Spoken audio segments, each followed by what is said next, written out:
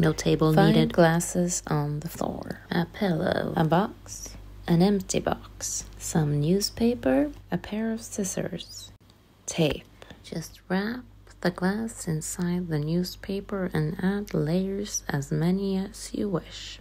Before you start, make sure that the glass actually fit inside the box. Here I already packed 3 glasses, and make sure to just pack them one after one.